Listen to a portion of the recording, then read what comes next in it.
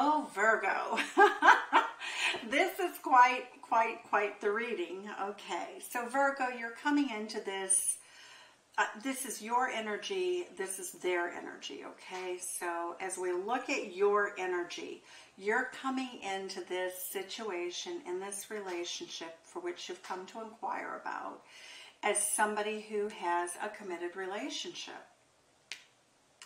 Your person sees you as married. Virgo, here you are in your reading. You are a hermit. Your person views you as a hermit. So what we see is that you are looking at a cycle of somebody that you worked with, somebody with whom you have had a lover's relationship, and you still want that lover's relationship. I feel for many of you, you know, you're married and you've had a Queen of Wands lover on the side. If it doesn't resonate with you, please check out your rising Venus and Jupiter, your moon rising Venus and Jupiter signs. But what we're seeing here is from your viewpoint, you have a wife, you have a life. That's as far as this relationship can go.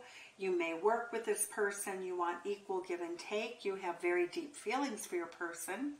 It does show that you have a fair amount of love and affection for them, Scorpio. We see that you feel very much like you're limiting the growth of the relationship. These are, in your viewpoint, in your person's viewpoint, they know, you both know, that this relationship will not go any further than what it is right now. We look at your person as being very hurt, very wounded. They feel as though they've given a lot to the relationship. You don't really tell them how you feel, so what they're feeling is a sense of loss, disappointment, sadness. They feel as though they're not really sure whether you want to continue on with them. Look at this. We have all of these doubles from two different decks. Okay, we have the Hermit energy here. This is you really thinking about the future, taking time to think about this. Your person is feeling defensive. You're feeling defensive. Your person, you feel like this is as far as it can go. This is as far as your person thinks it can go. Very interesting. Okay. So when we look at the energy that is hidden, you're very much in this player energy, like, hey, I'm going to come and I'm going to go and we'll have a great time. And your person is like, wow, this is painful for me. This is really painful. I think I need to let this go. Judgment card, Scorpio energy. You're coming in again with this Three of Coins. Your person, again, I do think you work together, or you've worked together. I think you've worked together and you've worked together. Okay, so what I'm seeing here with the Three of Coins and the Eight of Coins, Virgo, is this is your energy. So I do feel as though the two of you will keep working together, and the outcome of this relationship is that your person still wants you, although they think that they should stop the relationship, and you want them. The Lover's card, a decision is made to proceed with the relationship. At the bottom of the deck, your energy is the Devil energy. Look at this. What you're offering this person is, you know, looks like for many of you, you're very attractive. You're very accustomed. For some of you, you're very accustomed to this sort of people chasing you or, you know, wanting you. But we're getting that the offer that you made this person had strings attached. It comes with a cost. It could be vice versa. I'm going to say straight out, many of you, this might be a Cross Watchers video. I don't know. But I'm getting that whatever you offer this person has strings attached, and it isn't all that healthy for your person. It also shows when we look at the bottom of the deck for you that, you know, you're not really offering much. The Page of Cups is a smelly fish in a cup. You're offering this to somebody who's a pretty substantial person, okay? And it becomes a burden for this person. So I would say that, you know, this person may leave you, might have left you. It does look like there's a lot of love between the two of you that happened very unexpectedly. So when we look at their energy at the bottom of the deck, we have the Queen of Swords energy. That's the Libra Queen. You might be dealing with a Libra, but what we're seeing here is that your person feels they were willing to put up with, and they are willing to put up with being your lover, but it has wounded them. You have really hurt their feelings. It shows that they feel like their heart has to heal. They feel disappointed. You probably gave them more than they feel you gave them, but I'm getting your person just doesn't see a future in this.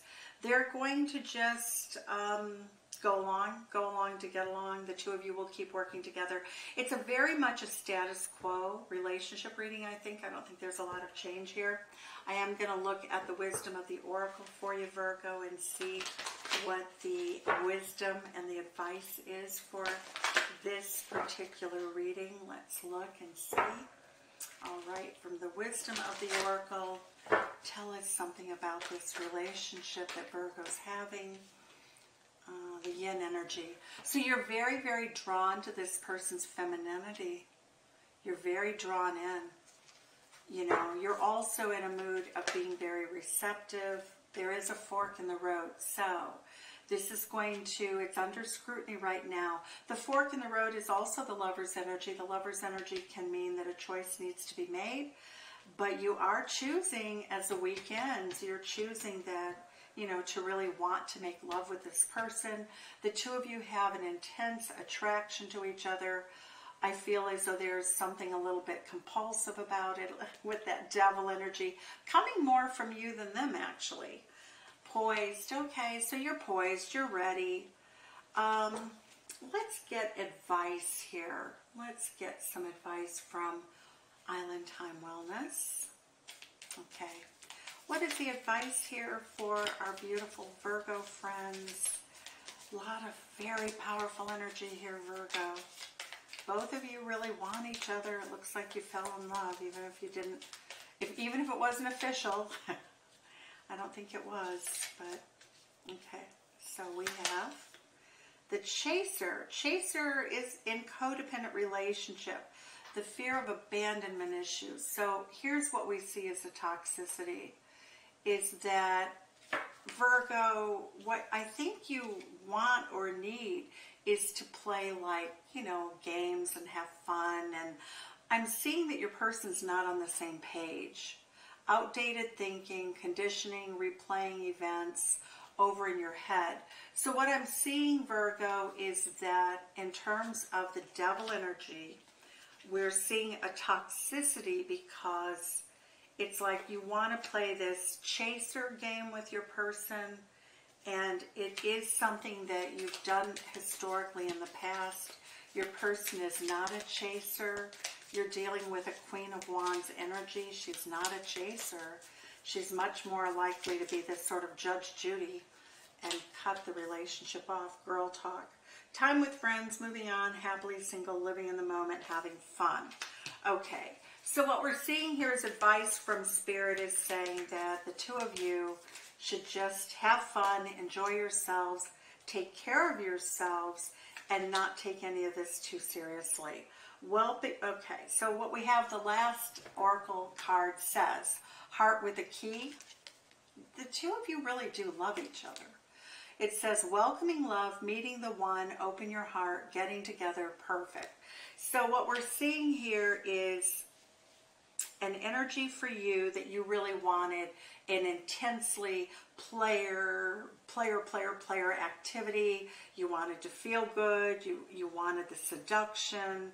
You were looking for something more sort of egocentric than you were something really at a deeper level. So that's what I see. So Virgo, I guess, you know, the future is up to the two of you. Sending you love and light. Hope it was helpful. If this is a vice versa reading, please let me know in the description box. In the comments. Thank you so much, Virgo. Bye-bye.